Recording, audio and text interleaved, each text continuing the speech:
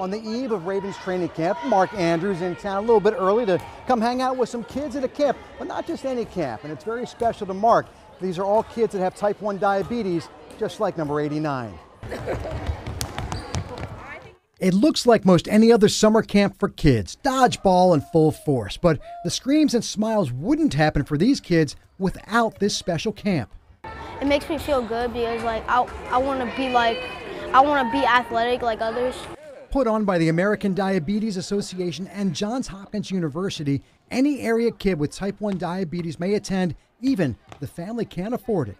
Parents can send their kids to a camp where there's a full medical team, where they know that they'll be safe and taken care of in a really fun camp environment. So we do all the regular camp things, but we have a full medical team that supports each and every camper. Mark Andrews made sure that every camper not only took a picture with the massive tight end, he engaged with every kid, shared a quick story, made them know they're not alone.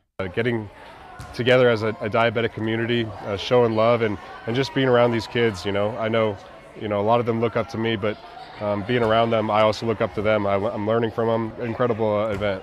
I know how I felt when I was 9 years old and type 1 diabetic and very into sports, or you want to be able to relate to someone, see someone maybe at a little bit higher level and see how they're doing. And so I just want to make sure that they feel heard and seen and let them know that they're not alone. Mark, of course, has been a big hit. As you can see, the fact that the camp has doubled in size just from last year. At Johns Hopkins, Pete Gilbert, WBAL-TV 11 Sports.